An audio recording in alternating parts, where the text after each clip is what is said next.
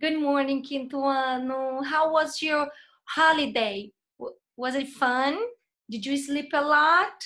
Okay, but let's back to our routine. And today, teacher has more activities. Tomorrow, we are gonna have a meeting. We are going to talk. We are gonna see each other.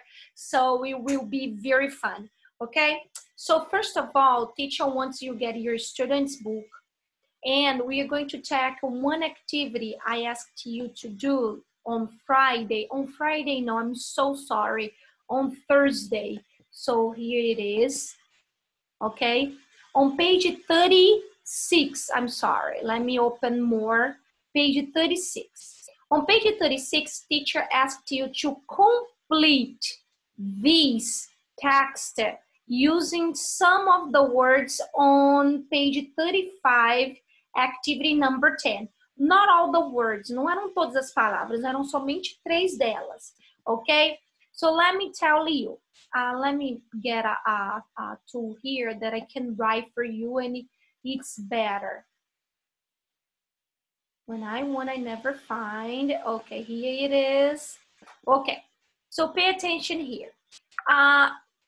Is it time for your next dental?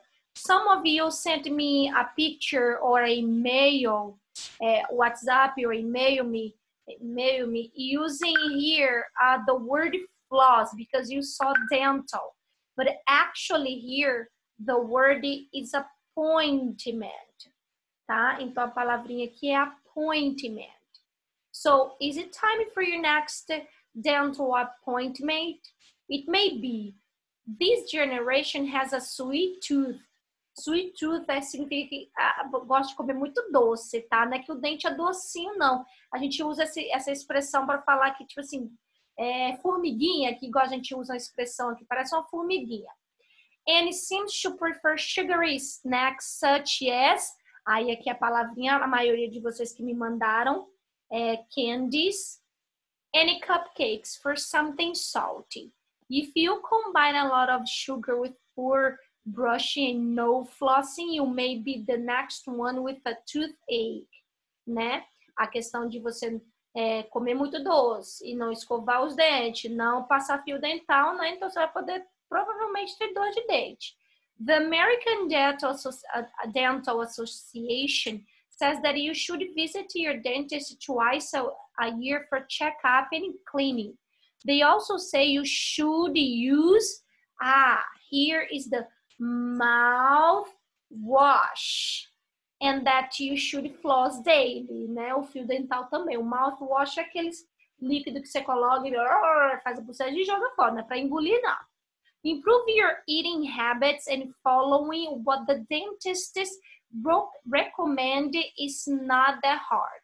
Shall we brush up?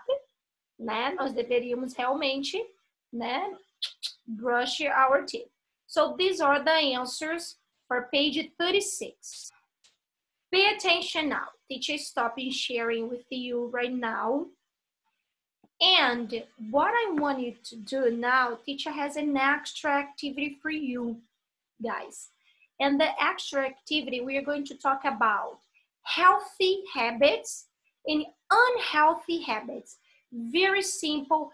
I did an extra activity, a worksheet. Eu fiz uma folha para vocês. Não coloquei em PDF, então vocês podem fazer lá mesmo. Não precisa imprimir, tá? Quem às vezes tem uma dificuldade para imprimir, não tem necessidade de imprimir. So let me share with you.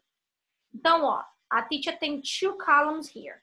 Healthy habits means the good habits.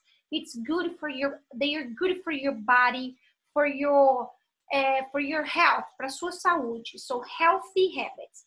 And unhealthy habits, they are not good. Okay? If you do a lot, they are not good. So teacher wrote here a lot of activities, and I want you to type them in the correct places. Vocês vão escrever eles no lugar correto. Quem fizer imprimir, vai pegar daqui, né?